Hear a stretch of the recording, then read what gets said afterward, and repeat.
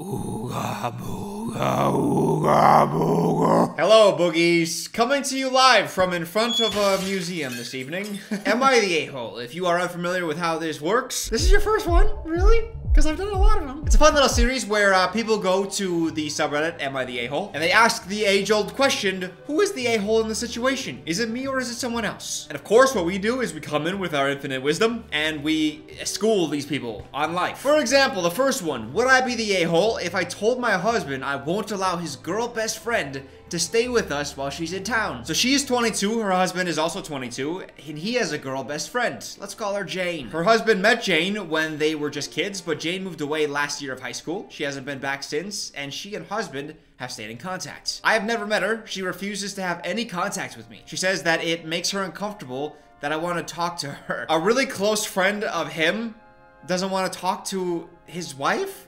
Like the most important person in his world? They have had feelings for each other, but never at the same time, so there wasn't a relationship at any point. I'm not concerned about cheating. I have full access to my husband's phone and know all of his accounts on all social media. Yeah, I'm not concerned about his cheating because I have a watching eye. Nothing he does goes unclocked. As I read the beginning of that sentence, I said, I'm not concerned about cheating. I was like, oh, that's nice. They have a trusting relationship. And it's like, no, it's just because I can access the proof anytime I need it. Our relationship is like me inside of a prisoner guard tower and my husband roaming the prison halls. I am starting to get the impression that she has feelings for him again. We ran into it a few months ago and he talked to her about it and she backed off. Well, she's planning on coming to town for several days in May and is wanting to stay in our house. I'm extremely uncomfortable with this, especially because the husband won't be able to get the weekdays off work, so I would be home with her. I'm a stay-at-home mom by myself. I'm concerned my husband will be upset if I tell him I don't want her to come. I was considering offering to help pay for a hotel over the weekend so my husband and I could both be available to see her. Am I being unreasonable or do I have a right to be cautious about this? Edit, many people are asking why I would be unhappy about this if I want to meet her so badly. Why? Come on. Come on. People are like, you wanted to meet her so bad, so she should be able to stay with you, okay? In your house. She's planning on staying for more than a week. That is very overwhelming time frame for a first interaction. Absolutely it is. Here's the odd thing, is that she and her husband are both 22 and married. And they're not talking about like, oh, it's like a new marriage. It seems like they've been married for, you know, a time. So maybe they got married when they were 20 or 21. And oh God, and when her last year of high school is when she moved away. She moved away last year of high school. So she moved away when she was probably 17, and then you probably started dating when you were either 17 or 18. To date, get engaged, and then get married, and then be into your marriage already? What do you guys think? I'm gonna let me throw it to you right away. I feel like this woman should comfortably be able to tell her husband, I don't think she should stay here. I don't know her. And you're just, if it was family, it's a different story. This is just a friend, and at some point, they've had feelings for each other. This is not the best way to do like a first meet and greet. Like, no. You should ease into this relationship. Not just, hey, I'm gonna stay with you for a week. Also, the husband's gonna be gone. So unless the wife and this girl hit it off, which seems unlikely, then it's just gonna be awkward under the roof for the week. Oh no. I don't even think you have to pay for the hotel. No, thank you. Wait, did you say stay-at-home mom? Oh, she's a stay-at-home mom, so there's a child as well? This suddenly seems a little bit less real to me. They are married at 22, which it's not like the craziest thing ever. But she's a stay-at-home mom who's never met a very good friend of her husband. Also, you didn't mention anything about a baby. And I feel like a new mom would be like, hey, there's a baby to contend with. You know what I mean? 60-40, 60-40, this is fake. That's my feeling. Would I be the a-hole for asking a family to remove their child's death memorial from my property? Should be fun. I recently purchased a home on a country road. 5 years ago, some drunk local teenagers wrapped their car around a tree on the property and one died. Their family created a roadside memorial with a 4-foot cross and a wooden sign. People come a few times a year and place flowers, notes, etc. The memorial is on my property in front of a tree they hit about 10 feet from the road. Do you leave the tree up? Or do you chop the tree down? When when a bear eats somebody, they go out and they hunt the bear and they kill the bear. When a tree kills somebody, do they not chop the tree down? I understand that the logic isn't like 1-to-1. I think they go kill the bear because now the bear has tasted human and they don't want the bear to, you know, be like, ooh, yummy, I'm gonna go get me some more of that. And a tree can't be like, ooh, dead children, let me put my roots out into the road to steer them to me. Coming to bed, honey?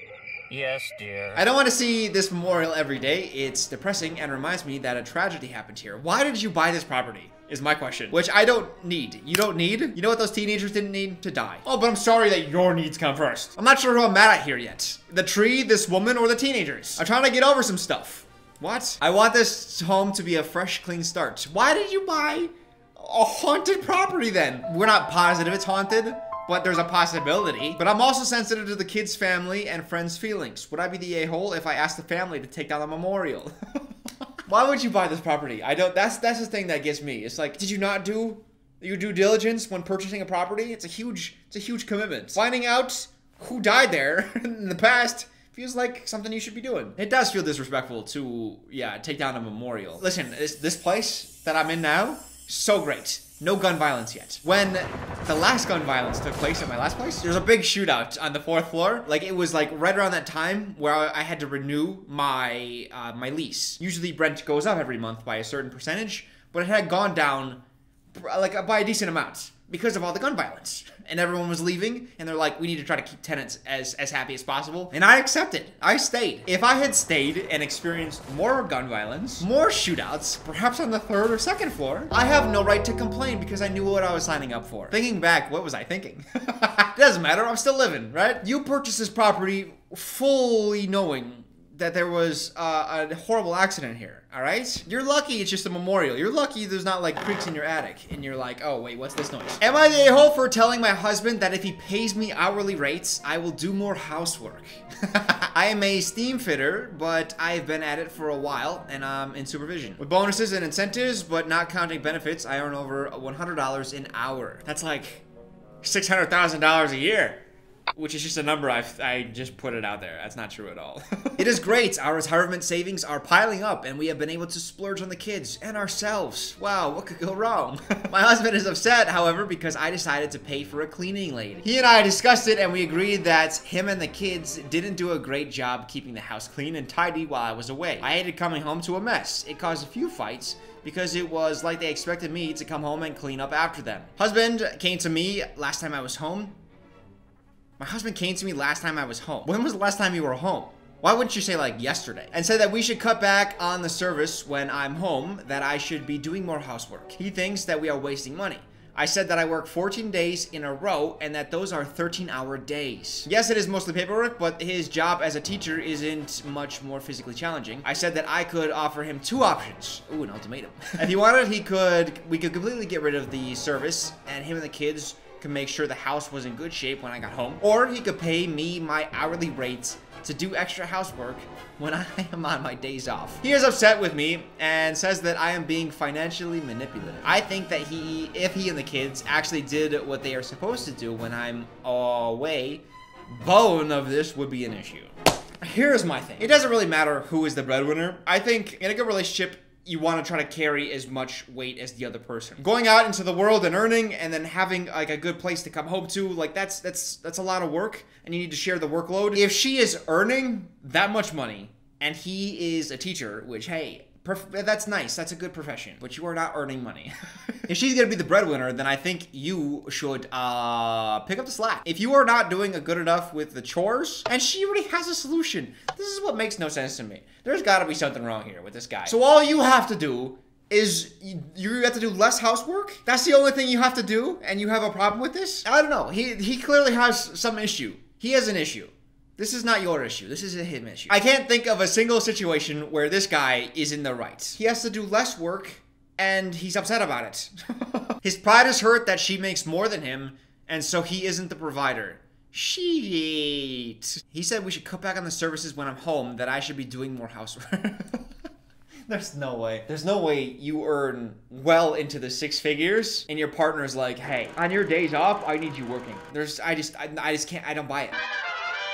Boogies, as I would like to do occasionally, I'm gonna bring on guests, just so that I can prove to you how much better my opinions are than the other people's of the world. Today's guest, who I am going to utterly destroy in the marketplace of ideas, is Scott Kramer. Ever since I moved the power for my monitor just keeps like going in and out. At this point, I never know if you're like doing a bit, grabbing props, like if you're trying to fool me. So my job is to try to put it into Joe's head to say the word head when he calls the coin toss. I'm like, he said monitor twice now. What is he trying to put into my head? Like, what does monitor mean? I love just destroying the trust I have between you and I immediately. Am I the a-hole for ignoring my husband during our flights when he expressed anxiety over flying? So this woman is 33. She recently married her husband who's 30, and we took a 3-hour flight to Mexico for our honeymoon. I fly a lot for my job, so I have racked up a lot of miles. My husband isn't a big fan of flying, though he has gotten better and tends to just hold my hand and close his eyes during takeoff and landing. When I booked our flights, I requested to use my points if an upgrade to business class became available, but I made it clear that I only wanted this upgrade if 2 seats became available. I was so excited for this trip, I checked us in online, all is going well, and then we go to board and the person scanning our boarding passes stops us. She says,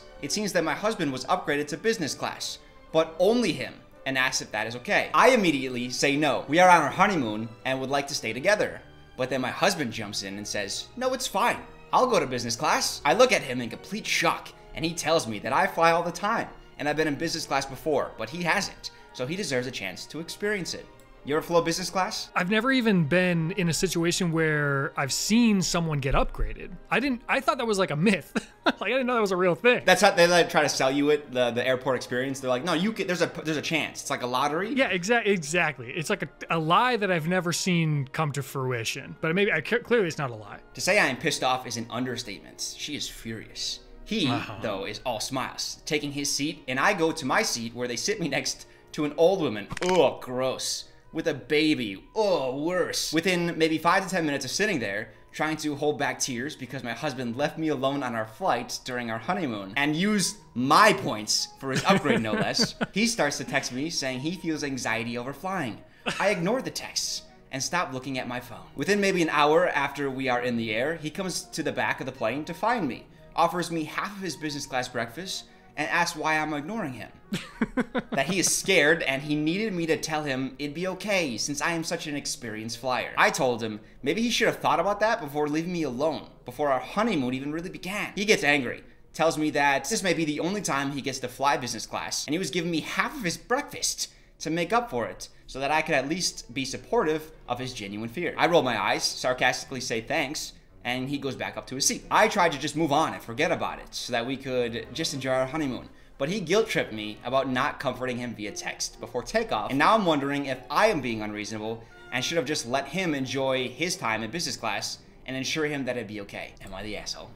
How does it feel, Scott, to be a part of the Am I the A-hole community now? Like, you're one of us. It makes me a little nervous. It does make me a little nervous. Taking a hard stance on something is terrifying. Oh, yeah, no, and here's what we do here as well. There's no middle ground, all right? I want you, when you take a side, you take that side completely. Who do you think is the a-hole in the situation, and why? It feels obvious to me, but again, this is where my nerves kick in. Yeah, hey, look at that face you're making. Now I'm second guessing myself. Dylan, text me and tell me everything's gonna be okay, please. Okay, well, I think that the husband is the one that's in the wrong here.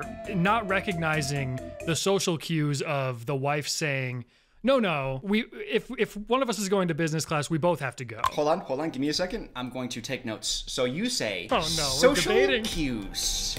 Okay, continue. He thinks that since she has flown business class before for her job, that means that when the opportunity arises for just one of them to fly business class, it should be him. Well, what I say is, homie, you're on your honeymoon. If you and I were on a flight and I got upgraded to business class and I took it, how would you feel?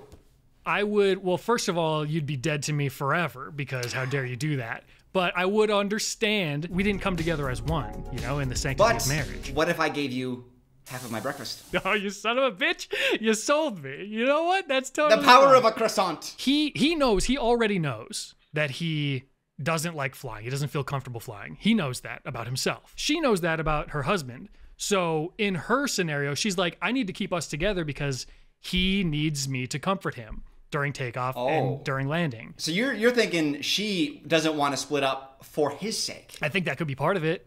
She's a loving wife. Well, he says, you know what? No, I can handle it. And also, I want that business class breakfast. So I'm going to take it and maybe I'll give you half later. Then the flight comes and he realizes, wait, I can't handle this. I can't do it. Maybe he was feeling confident initially. Well, he's already made his bed, Dylan. Now he's got to lay in it, you see. He might actually have a bed in first class. He honestly probably does. He's got little slippers and everything. And then when he's like, now he's coming back, he's crawling back, like a little rodent crawling back out of the dumpster. And she says, you know what? I'm not gonna take the high road in this scenario. Why can't he just hold the hand of the Malaysian prince that's probably sitting next to him in business class? He can hold his hand. Scott, let me ask you a question. Let's hear it. Is it wrong to be blessed? Dylan, what the hell are you talking about, man? The man gets a blessing from God. You will never get this experience again. You don't fly. How about first class? I've never been. You've never been. We don't know the treasures that are up in first class. But this man is about to find out. And you're gonna tell me that he's not allowed to go to first class? Maybe he could have said, hey, is there another available seat in business class? And maybe we could even pay the upcharge for it. Maybe we could fly business class on the way home, Dylan. You see what I'm saying here? And if there wasn't an extra business class seat, you swallow your humble pill and you go back with the rest of us in the back of the plane and you sit with your wife and you have maybe you eat a little wafer cookie that they bring you, you drink a Diet Coke and you enjoy your honeymoon together and you don't start off on the wrong foot. Let us suffer together, you're saying. That's what marriage should be? In sickness and in health, Dylan. I want the health. I want the croissants. Let me get into my actual argument here. The wife said no. That is what he should be able to pick up on social cues. That is what you said. Here's what I find fascinating about that, Scott. Have you ever made a snap decision? They're holding up a line. She also doesn't want to hold up a line. She's feeling like she needs to go along with things. And the person scanning the ticket's like, hey, you're business class. Maybe he felt the pressure, like, oh no, like let's just move along. You know, it's possible that maybe he's also feeling that anxiety. He's a man prone to anxiety, as this whole story is about. So maybe he just wants to, no, let's just, do as they say, do as they're telling us. I'll go to business class. Ooh, sucks, but we got to do what they tell us. Dylan, can I ask you a question? Feel free. Do you think that this man, once he was in his chair, and he was by himself without his wife on the honeymoon, do you think he maybe had a moment of realization where he was like, oh, I made a snap decision. That was maybe a bad idea? I think that's entirely possible. And I think that's why he came with the olive branch, the peace offering of half of his breakfast. I think I have maybe the most compelling point. I talk about this often in the Am I the A-hole videos, is directing a story to make sure that people feel what you want them to feel, rather than what the truth is. There's a lot of verbiage in here where she's holding back tears. She has the worst seat sitting next to a grandma and a babe. What's wrong with the grandma? Babies, yeah, I get it, but what's wrong with grandmas, It feels like she's trying to make it seem worse than it is. And then also, I found the last paragraph interesting. When we landed, I tried to just move on and forget about it, so that we could just enjoy our honeymoon. This all started because she made him feel guilty for accepting what was offered to him. But now she's just trying to move on, but he guilt-tripped her about not comforting him via text. Now I feel like it's a bit unfair to say, I'm already over it, why aren't you over it? She's trying to make it seem like, ugh, I was ready to move on, but this little big old baby won't just enjoy his honeymoon with me. You know what? Let me actually give you a point here, because she's telling us to say I'm pissed off is an understatement after he agrees to do the thing. And if she's really seething, just so mad, either he's really not picking up on that and he's kind of a doofus, or she's not actually giving that off. And then the more she thought about it, the more angry she got. So maybe she went back later and reworked it. She fictionalized it in her mind and she posted it to Reddit. So then some chump would sit here and defend her. You know what? She did him so wrong, actually. I've switched sides to How did I get you so easily over here? Since you're coming my way, let me also give you a little bit of leeway. I don't know if this is toxic masculinity or not, but to need a text reassurance that everything is gonna be okay feels a little pathetic. She is just a person on a plane. It's not like the more experience you have flying, the more control you have over a plane's takeoff and landing. If he does have ridiculous anxiety over flying, that's one thing, and it's almost, you can't really control that sometimes, right? But I think in this scenario, he's being a whiny little baby. Although, is something going on with Boeing right now that I haven't been paying close attention to? What's actually going on there? That's true. They are. We can't talk about it because they're literally killing people. So let's not get into that. Maybe he's right, actually. How about what if this man got upgraded to first class, and while they're arguing, they end up staying at the airport for a little bit longer, and the hotel that they were supposed to stay at explodes. There you go. And if that was the reality, maybe I would be on the guy's side. It's like, what's that movie where it's the guy is on the plane and he's like, no, we got to get off before, because it's Final gonna explode. Destination? Yes, Yeah. this might be a Final Destination situation. So the husband is doing the right thing. I think we both agree. All right, awesome. Thank you to Scott for stopping by. You guys can let me know in the comment section how much I beat him by. And if you want to check out Scott's channel, he's another YouTuber. If you're unfamiliar, he does farming content. His most recent video, how much milk can you get from a cow in 24 hours challenge? I was on the edge of my seat. The technique he had going was just something to behold, you know? All right, back to it. Am I the a-hole for asking my husband not to talk about family planning with his mom? My husband and I have a 5-year-old, and we have been on the fence about adding baby number 2 for a few years now. We have a big vacation planned this summer, and I told him after that, let's try and see what happens. We were out to dinner with his mom when my husband said, after we go on our trip, we're going to try for number 2 and see what happens. She then replied, well, you're a little too late for that now, aren't you? Since our only child is 5 and she thinks the age gap would be too big, 5 isn't that big. 15. Even 15 isn't that big. Have as many babies as you want whenever you want. I was really upset as I wanted this to be private since we didn't even know if we can conceive again. And I just don't want the outside pressure right now. He got upset with me and said it's just my mom and said how I shouldn't care because he only told her. I'm still really bothered by this, especially since she is very judgmental to begin with. And he thinks I'm overreacting and will not acknowledge that I didn't want anyone to know about our future family plans. He thinks it's not a big deal because it's just his mom. Am I the a-hole? Yeah. I think you are. not an a-hole, but I think you're blowing this out of proportion. To say that I don't think you should tell your parents about your family plans, your parents are family. I can understand not telling, like, friends or, like, I don't know, people that are more distant, acquaintances, coworkers. There are certain things in a relationship that family doesn't need to get involved in, but this is not one of them. Because oftentimes, like, grandparents are involved in, you know, child rearing. It feels odd to try to cut her out. And I understand. She then replied, well, you're a little too late for that now, aren't you? One of two things is happening. Either this woman is judgmental, or she's trying to pose this woman as a judgmental person to justify not wanting to tell her so that we're on her side. Maybe trying for a baby, I think that's an okay and acceptable thing. Like, I don't think you're crossing a line spilling the beans there. Not the a-hole, it's just his mom who immediately told you unsolicited it was a bad idea, making it uncomfortable and proving exactly why you should keep things private. Who cares what the mom's reaction was? To a degree, like, it doesn't really change anything, you know? Just his mom is the worst person to include? Your spouse's mother is the worst person to tell baby news about? The worst person!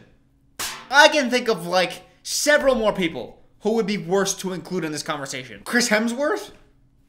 He doesn't need to be involved. Any members of the Taliban?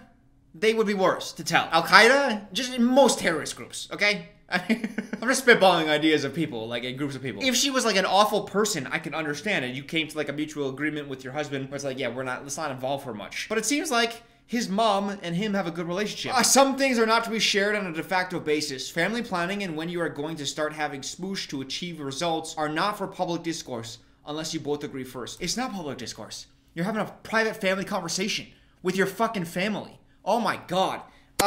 I can't with Reddit people sometimes. You're looking at this in reverse. Wife and husband have privacy in all matters for anything more than trivial. It kind of feels trivial. Like, hey, yeah, we're gonna maybe try for having a baby. Like, I understand, like, the having a child is not trivial. But just, like, the information of, like, yeah, we might try to conceive a second child. Oh, wait, husband and wife might have baby?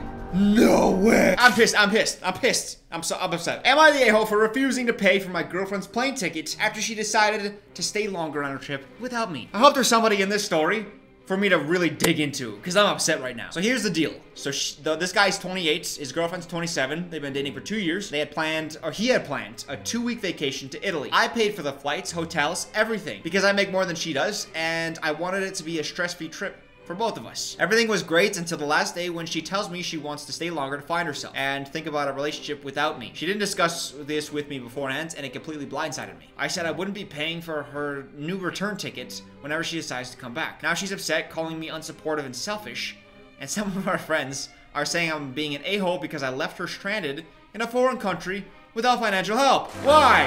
Why are people like this? So Reddit, am I the a-hole for refusing to pay for her new plane ticket home after she chose to extend her trip without any heads up? Updates, thank you to all the people who responded. I guess I never realized how good my girlfriend was at making me feel like unreasonable stuff was normal and rational and that I was the crazy one. Anytime something is raw and fresh and you're like, oh, they're so good at being manipulative. I don't know, red flags. It's like, let us call out the manipulation. We're both back in America now, and she's packing her stuff to go stay with her friends for a bit until she can find a new place. Soon after I posted, it was time to go to the airport, so I did, without her. I'm one of the people who arrives really early because I think I'll never get to the gate on time because everything that could go wrong. I don't need to know this information. Why are you telling me? Here's my theory about airport travel. I don't care. I got to the airport early. That's all. You think I'm gonna question you? The fact that you thought I was gonna question you makes me feel like this is not real. Liars will always go into detail about things that don't matter because then they feel like it makes for a more credible story. I was there for about an hour by myself, mulling things over and talking to my mom. I looked at a couple responses to this post, but I didn't trust that I wouldn't lose it if I started responding, and I definitely didn't want to burst into tears while I was at the airport. I'm getting weirded out. As I was talking to my mom, my girlfriend showed up. I guess she thought I was bluffing, but had a rude awakening when the hotel staff kicked her out of the room because I'd only paid through that day. I took no small amount of satisfaction in this, not gonna lie. She'd been so concerned about the plane tickets that she didn't even stop to think about where she was going to stay. She is 27? And she didn't once think, okay, well, if today's the last day in this hotel, where am I gonna stay tonight? She wasn't able to think of that? This ain't real. As many of you guessed, she met someone while we were in Italy. She was quick to tell me that it was just a physical attraction and that they hadn't done anything. But she had his at and was wondering, or was wanting to see if it would go anywhere. I guess that's what I get for not feeling well and wanting to stay in one night while she went out to explore. Random new detail that probably should have been given before. This ain't real. Obviously, I told her things were over between us, even though she tried to make it sound like nothing had happened. The fact was, A, I couldn't feel like I could trust her when she said that, and B, I don't really want to be with someone who feels like it's okay to keep her options open while she's been in a monogamous relationship for the past 2 years. The flight home was awkward as F, and she tried really hard to give me another pitch for why I should stay together. I think as we got closer to home, reality started setting in, and she realized she'd just thrown a lot away. Yeah, I have a lot to offer. It really hit her hard that she wouldn't be able to be with me anymore. Yeah, because I'm catchy. Finally, I didn't see all the comments, but to the few that were downvoted into oblivion, who said this was fake because I hadn't updated in several hours, F you. That's aggressive. I was looking for reasonable dissenting opinions that might have helped me make sense of the situation, and you're accusing me of making this up for random internet points? Believe it or not, my priority was not to tell a bunch of strangers on the internet how my world was falling apart around me. I know it's easy to think that people aren't real and their struggles are meaningless because screens divide us, but ironically, you're the assholes. What a freaking loser. Hey, the person that posted this is fake. You're a loser. If it's not fake, let me tell you, I am so glad your girlfriend's keeping her options open because this is incredibly manipulative. I take it back. It might not be fake. It just might be this person's a narcissist. Most people are able to look and go, okay, well, this is an anonymous posting board. People don't know any details about me. They don't know any of my personality, any details of my life. They don't know me in the slightest outside of this basic information that I'm giving them about one story. So if some people don't believe me, I can understand that because in this subreddit, some posts are fake. How manipulative people think is, you are questioning me? How dare you? This shows your character. How low are you to think that I would stoop to that level? How terrible of you. Somehow he's trying to convince us that we're the bad people because we can't verify any of the story. You think you're accusing me of making this up for random internet points? So you're trying to minimize, why would I even ever make this up? But it's known people lie all the time. People like to lie. People like to lie. That's all you need to know. Anytime someone uses the defense, why would I lie? Oftentimes, they're lying. Also, the fact that the few people that were calling him out were downvoted into oblivion. Haha, look at these losers, not like the rest of us. He's trying to group everyone who was believing him into being yeah, we're the ones in the right here. We're the majority here. There was just a few that were downvoted by the masses of the real truth seekers. God, I hate this. I hate this so much. This person sucks. Am I the a-hole for rejecting the worst name ever for our offspring? So my husband, who's 38, and I, 36, are expecting our first child, a bouncing baby girl, due in a few months. We were both over the moon when we found out the gender, but now things have gotten complicated, to say the least. See, when we first started talking about names, the boy name was immediately decided. Stuart Jr., after my husband. No problem here, it's a classic name and carries family meaning. But for a girl, things got murky. My husband suggested Stuarta. No, you are not having a stroke. Apparently, his logic is that since Stuart ends in T, we can just add an A to make it feminine, which is how language works. My parents almost named me Dylana. I've suggested alternatives, feminine names that maybe share a similar sound or meaning to Stuart, names he's mentioned liking in the past, even just going back to the drawing board entirely. But he's fixated I'm Stuarta. There's gonna be someone in the audience named Stuarta who is like, why are you laughing, Dylan? What's so wrong with Stuarta? So this woman understands, like wanting to honor the family, but she just, the kid's gonna be bullied, she feels like, and is gonna have issues with self-esteem. I don't think so. Like, if your kid's gonna be bullied, the name isn't going to be the thing that determines if kids are gonna bully your kid, you know? It's not like a bunch of cool kids are gonna come around your kid being like, hey, you seem really cool. What's your name? Stuarta?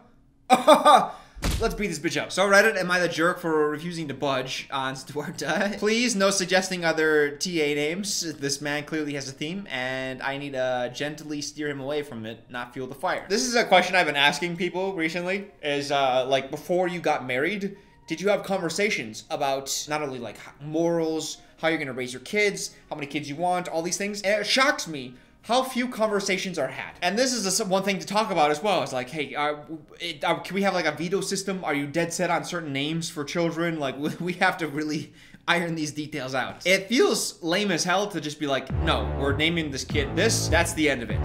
There's no collaboration there. It's just, I demand this. And that's never good. If your partner really hates a name that you want to give a child, then find a compromise, right? That's what relationships are about. I do think that she is using the self-esteem and bullying thing as an excuse to try to like substantiate her argument. But I think it's fine to just be like, no, I don't like it. It's dumb. Sorry, any Stuartas in the audience. It would be a problem if you like vetoed like name after name after name after name. But you're just like, there's just one name that you're like, no, I don't like this. Let's find something else. And you're seeking a compromise and he's not. And that's a problem. All right, boogies, here's the thing. I'm right about 99.9% of things, but on the off chance that I might have been wrong, feel free to leave your opinions in the comment section. Specifically, if you disagree with me on anything, even if it's like on small pieces of information, let me know what you think I missed. And I really appreciate that about you guys, just because I think you guys are like engaged in these stories as well. And you guys are also picking up small things that I might not pick up. So if there is anything, or if there's a small thing that I pointed out that you agree with, let me know. See you guys next time. Bye-bye.